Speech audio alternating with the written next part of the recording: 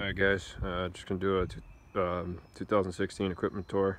It's my 8x20 enclosed. Here's my 97 F350 Mason dump.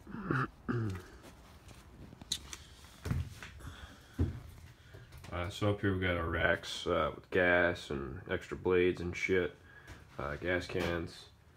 I got a Stihl BR600, Shindaiwa 854. Both good blowers. Just some extra shit up here. That's like a catch-all. There's a tarp, extra parts. This is a Stihl KM90R. This is a Stihl MS192 top handle. There's an edger blade, the edger attachment for the KM90. There's a hedge trimmer attachment and a 4-foot pole extension. Solo backpack sprayer. Here's an extra chute for my bagger, for my Skag. There's the bags for the Bobcat rider. Some extra garbage. I'm just cleaning this out.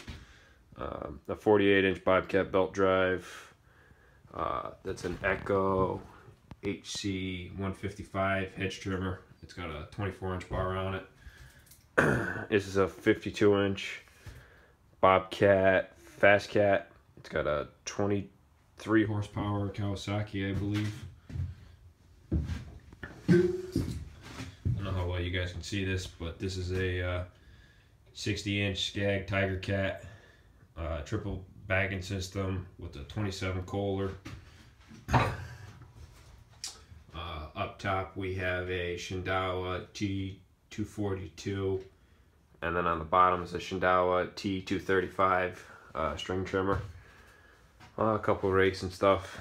So yeah, over there is my 2013 Chevy 2500. I got my Fisher plow for that, and I got a Western on this truck. So yep, I figured I'd just do a quick little video. I'll probably do another one when I have everything out and do a good in-depth one, but I figured I'd just let everybody know. Alright guys, thanks.